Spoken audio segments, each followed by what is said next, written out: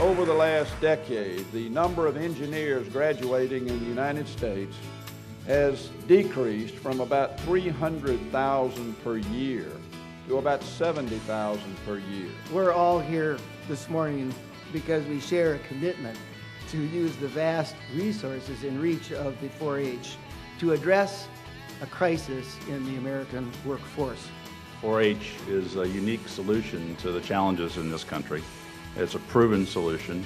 So we are announcing today that on October 8th we will host and launch National Youth Science Day, which will be a day across America where millions of young people will do the same experiment across the country.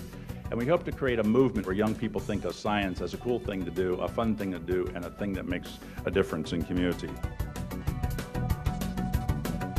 I think people who are members of 4-H are inventive thinkers, are creative thinkers.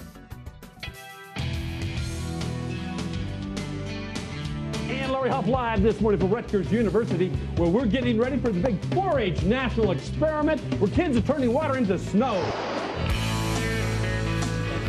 You take a diaper, right, and you know that you pour water into the diaper, and then you know it absorbs the moisture, and you cut that open and you pull the cotton out. What you get is what Malik has here in the bag, and now he's going to work it down to the very end. Yeah, so you see it, right? So that's what's in the diaper. So you see that powder that he's playing with right there at the very bottom? Yes. That powder that's right there is what I had in the bottom of the cup. From Colorado's news leader.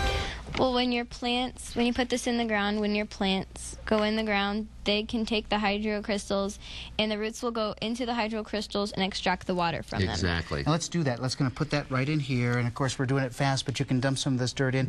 You're watching KFBS 12 live. As Kent Battis reports, 4-H calls it the National Science Experiment. After school, most kids spend time at home watching TV, but University of Missouri Extension 4-H kids, ages 8 to 14, spent time in a chemistry lab instead. Still jelly. The goal of the National 4-H Science Experiment is to prepare 1 million youth to excel in science and technology by 2013.